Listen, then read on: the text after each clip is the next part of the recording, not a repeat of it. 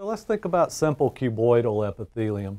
You know, the term simple means that it's only one cell layer deep, and we've talked about cuboidal, meaning that we have cube-shaped cells like a pair of dice. Each one of those would be a cube.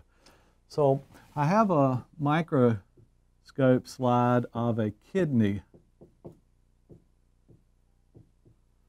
up.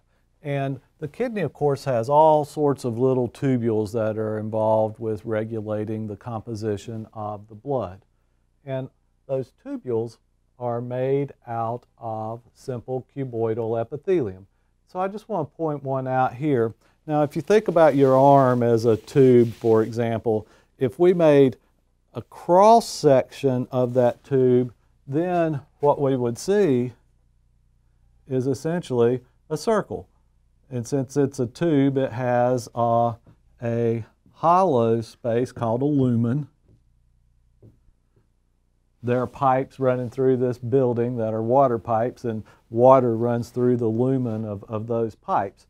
And so this would be one of the little tubules within the kidney. And if we look at a cross section, it would be circular, and it's simple cuboidal epithelium that lines that particular tube. And so you can see the simple cuboidal cells that I've drawn here. If we wanted to look at one cube-shaped cell, we could draw it something like this with the oval nucleus sort of in the middle of the cube. I want to point out a structure here which is also the lumen, and you can see it right there. This is a section of a tube that's running sort of longitudinally. When the microscope slide was made, it just so happened that the cut was running longitudinal to that particular tube. And you can see some of the cube-shaped cells that make up this particular tube in the kidney.